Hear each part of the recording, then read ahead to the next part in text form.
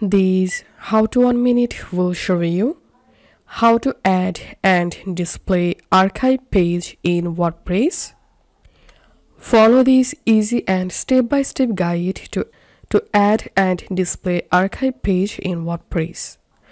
Log into your WordPress dashboard and come to this plugin section and click on add new plugin. In this search plugins box, type PostX and search for it. Install and activate this plugin. Once done, here you will get PostX. Click on it. Once you are here, click on add-ons and make sure the dynamic site builder is enabled, and then click on site builder and here search for archive, then click on add archive. And now click on start from scratch. Where do you want to display your template? Select a condition. I'm selecting all archive and clicking on save condition. Once done, it's time to add archive page here. To do that, click on this plus icon and here scroll down and search for archive title. Click on it to add it.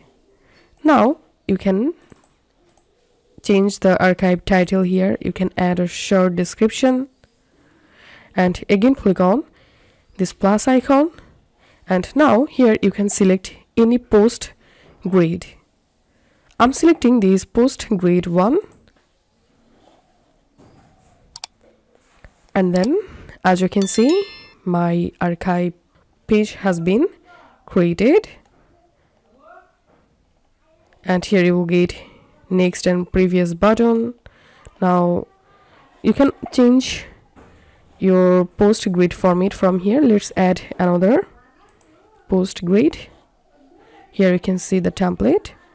That's how you will be able to select any post grid.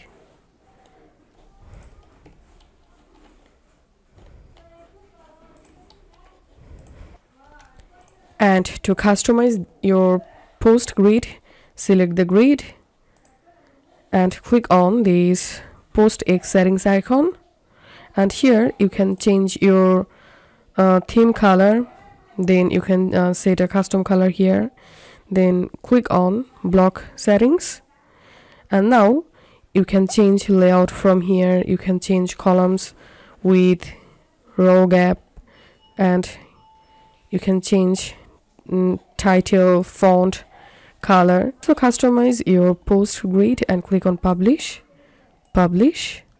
This is how we can add and display archive page in WordPress.